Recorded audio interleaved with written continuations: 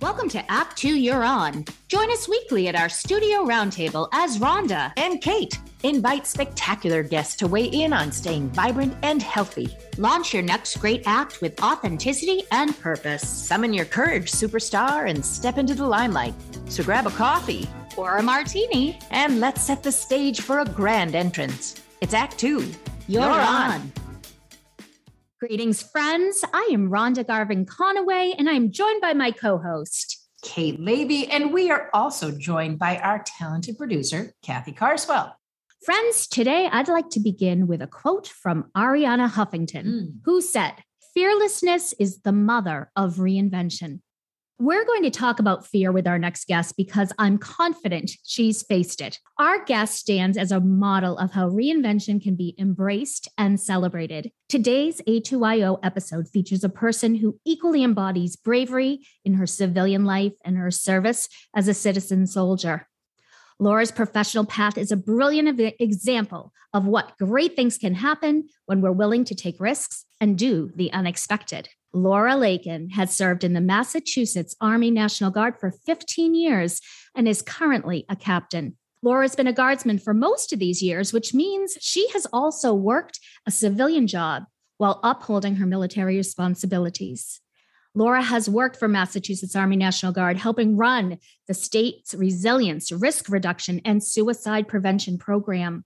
She served as commander to the Signal Company, worked as a Veterans Outreach Coordinator for the home base organization out of Boston, and shifted into clinical administration over the years, ultimately becoming the Director of Administration and Business Analytics for the organization. Laura oversaw 2 significant projects during her time at home base, and we're going to talk about those in a little bit.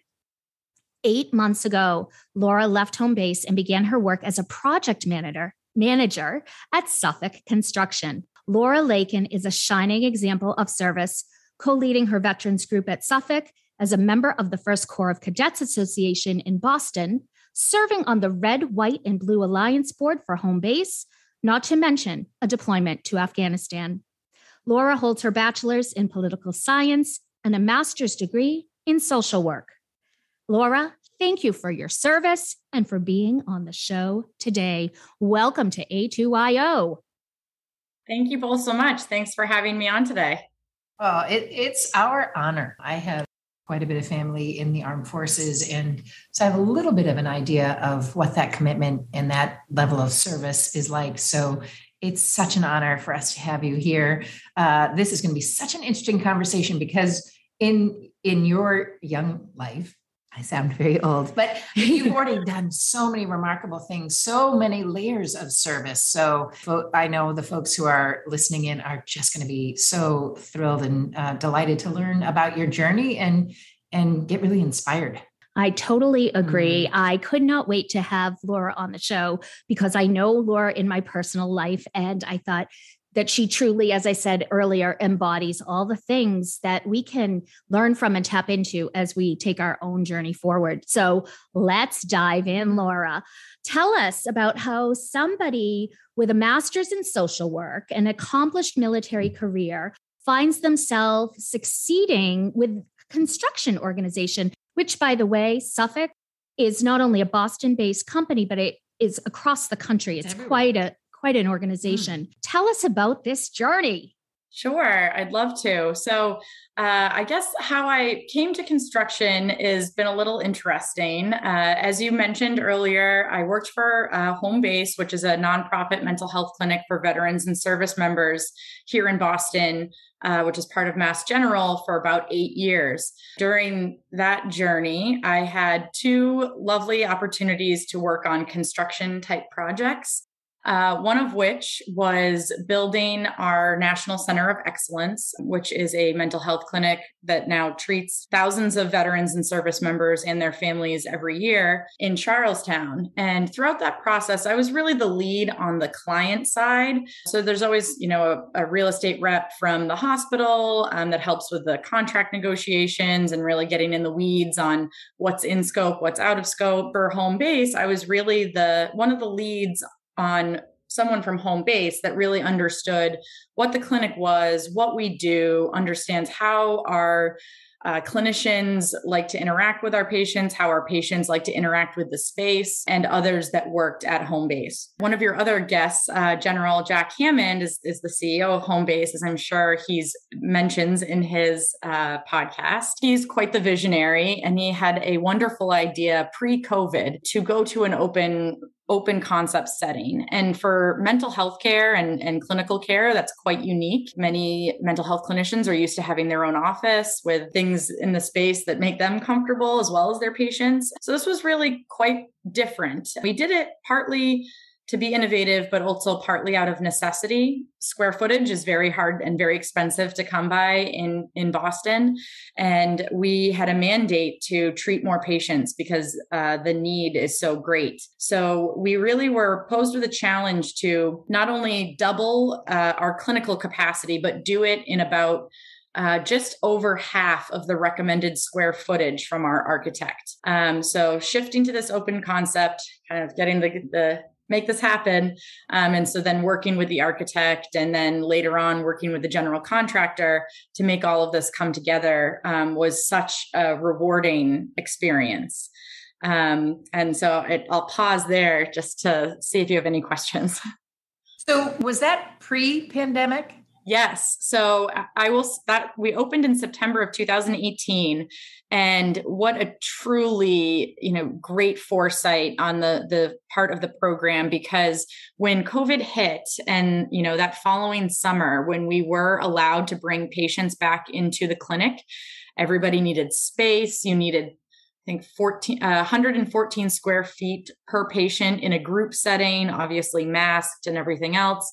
But with individual therapy, in particular trauma-focused therapy, that clinician-patient connection is so important, and that face-to-face is so important. So you can imagine sitting in a consult room, both of you masked, having an emotional session, how kind of uncomfortable that could be for both parties. So when we did open back the clinic, we did a unique kind of in-person/virtual hybrid.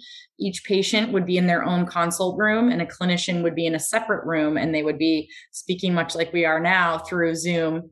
And that was a more comfortable way to deliver the care, because then, and also a safe way, because then if the patient did need assistance in any way, everybody was just a couple feet away. So how did that work translate into Project Hope? So during the pandemic, you were asked to create a field hospital. Yes. Can you talk about that? Yes. Obviously, the early days of COVID were full of uncertainty. No one really knew what to expect out of COVID-19 or how contagious it was, exactly how it was spread. So early in the pandemic, General Hammond and Mass General Hospital were asked to take kind of the hospital lead for a COVID positive field hospital here in Boston.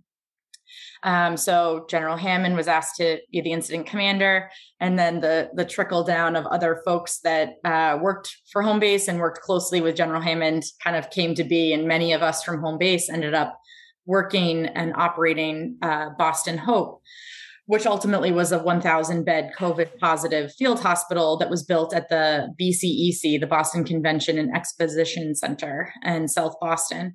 But the real remarkable thing about this hospital was it was built in less than a week.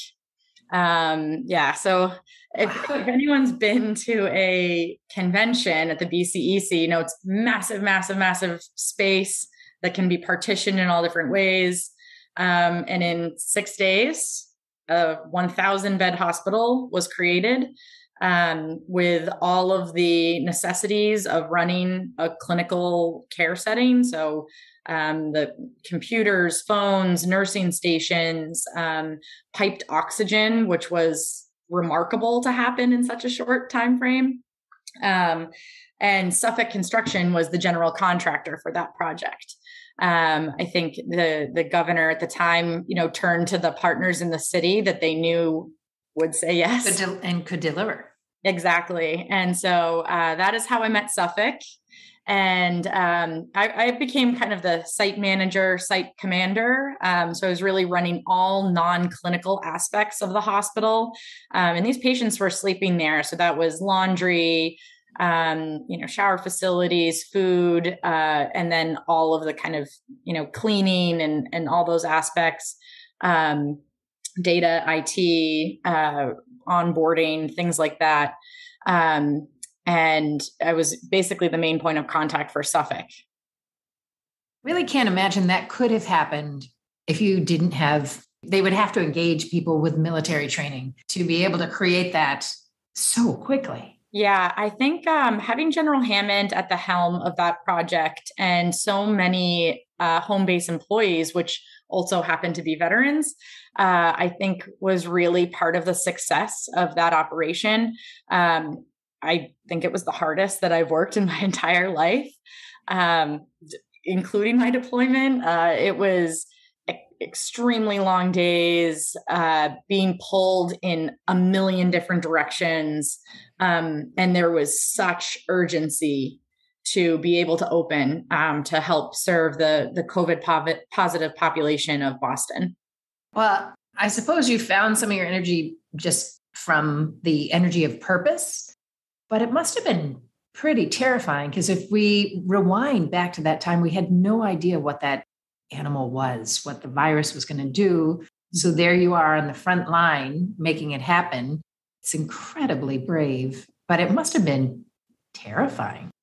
It was, I think when you're put in situations like that, or at least anytime I've been, you kind of tuck those fears aside because you need to drive on. And obviously fear can be debilitating. And I think in those cases, if you're able to shelf it for a little while, obviously acknowledging the fear and understanding that this is a potentially dangerous and lethal situation, but also, putting it aside so that you can continue to work. And granted, I was in the hospital setting most days, but really the true brave people were those nurses and clinicians that were on the floor every day treating those patients. And I totally give them so much respect, not only at Boston Hope, but all the hospitals and healthcare settings since COVID started. Well, you can tell why I have such deep admiration for Laura, because you are just filled with grace and you're extremely humble. I appreciate those accolades to the healthcare workers because what they did was remarkable, but they couldn't have done their piece without your piece as well. So kudos to all of those heroes as far as I'm concerned. It's amazing. And I think you talked about the National Center for Excellence and you talk about Boston Hope. And I watched from the sidelines and I've been to the center and it's an impressive building and it offers an opportunity for folks to do the healing that they need to do and for the practitioners to be empowered to do the good work. So it was brilliant from the leadership down. And then you land in a relationship with Suffolk unexpectedly. And now here you're working for them. So I'd love you to tap into that story a little bit more and share how it came to be. Absolutely. I think a big piece of a common thread for me anyways, throughout my careers has been the relationships that I've built with people. I'm obviously still incredibly close to everybody at home base and became very close to the folks from Suffolk Construction that were working at Boston Hope, probably because I was calling them at like 6 a.m. or 11 at night and kind of begging for things to get done. But once the dust settled a little bit, when we were seeing fewer patients that really needed that level of care, that were in that transient position, and we had the kind of opportunity to breathe a little bit, I would go, hang out in their kind of field office area, which was really just a conference room at the BCEC, became friends with a few of them and started opening up some conversations like, hey, I'm kind of interested in this, and explained the experience that I had with the National Center of Excellence and basically kind of asked, do you think, given what you've seen here and what I've described, do you think that I could be a good fit in the construction industry? And their response was overwhelmingly yes, which was really encouraging. And, they said, Sure, you might not have an engineering degree or a construction background, but those are things that you can learn as long as you're open to being a little vulnerable and asking questions and not being afraid to ask a dumb question. They said, but you already have all the other things that we struggle to teach people, the leadership skills, the kind of work ethic, the drive. We are happy to take a risk on you if you're willing to do a couple of the things to essentially take a step back, so to speak, in my career. Played the long game with them a little bit after that. And October of last year is when I started. Oh, there's so much that you just said. And it's such good role modeling, especially for folks who are listening, who are thinking about reinventing themselves and being daring to kind of imagine how your skills could translate and how they did, but also, that sense that maybe you had to take a step back to take more steps forward. But that's such a cool story. So here's a question that's really dear to my heart for a variety of reasons. What's it like to be working as a soldier and a civilian, and in particular, to be a female leader in organizations that are predominantly male? Well, the first answer to the first part of your question is it's really busy. It's busy to have a full-time civilian career and also be serving in the National Guard. Today's Monday. I just had drill weekend, holiday weekend before that, and a drill weekend the weekend before that. So, and the commercials all say 1 week in a month, 2 weeks in the year. And Rhonda's shaking her head. It is absolutely more than that. But that's okay. That's why people serve, because they want to be there and they want to serve their country and serve the soldiers around them. But the answer to your second question, women make up about 15% of the military. I think our numbers are growing in the construction industry, obviously varying in the different types of roles, but I think it's about at 30%. You might have to fact check me on that. So yeah, they're traditionally male-dominated industries. And for me, I think what has brought me most success being a female in these industries is not being afraid to be myself. There's all kinds of gendered, stereotypes and we all know all about them. But for me, some of those are true. I can be a little bit more, wear my heart on my sleeve, a little bit more emotional.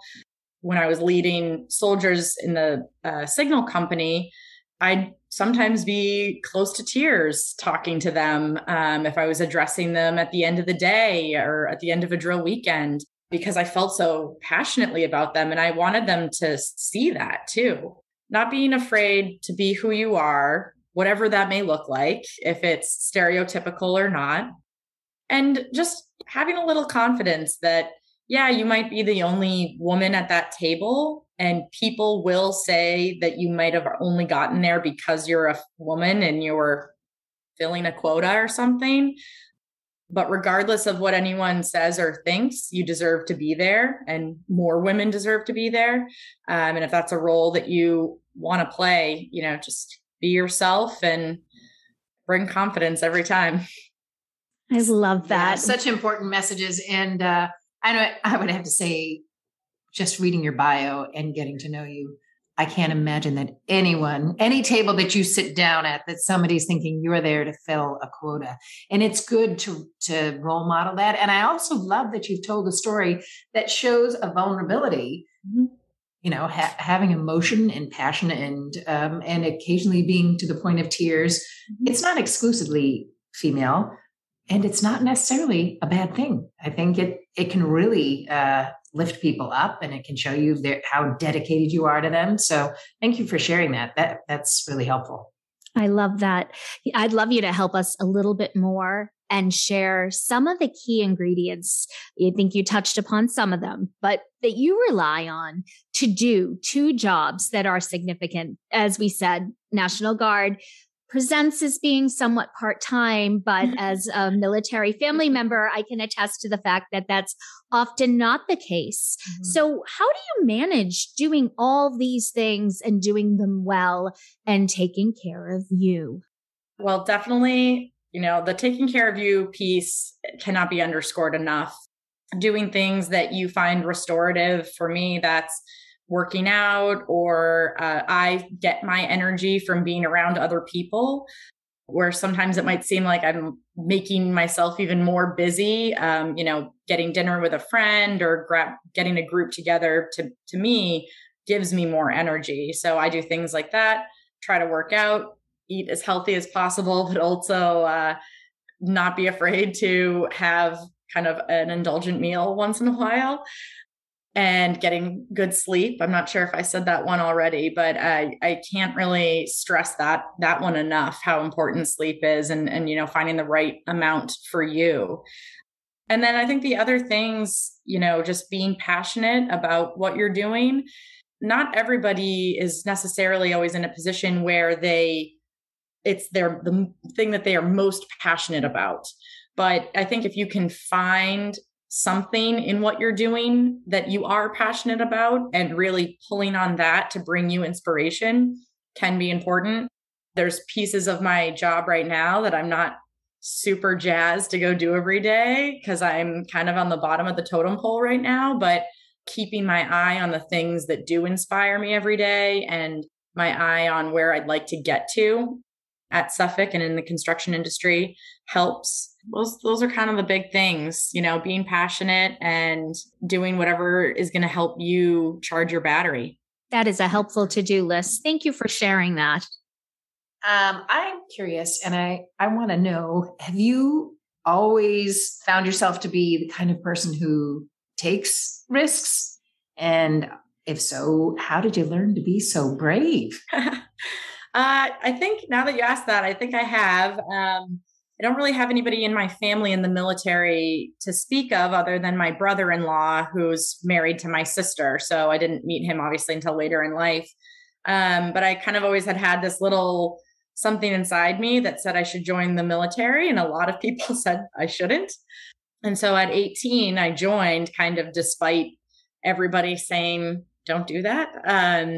And I think that's been a theme for me throughout my life, either jumping into different branches in the Army or into different career fields that may or may not line up with my schooling.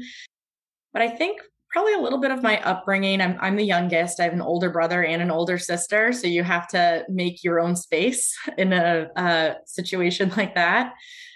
And probably just a little bit of my personality. I don't know if anyone believes in astrology, but I'm a Leo and also a dragon in the Chinese zodiac. So those are two really fierce zodiac signs. So I don't know. I know that a lot of that you can, take from it what you will, but I think there's a grain of truth in all of that.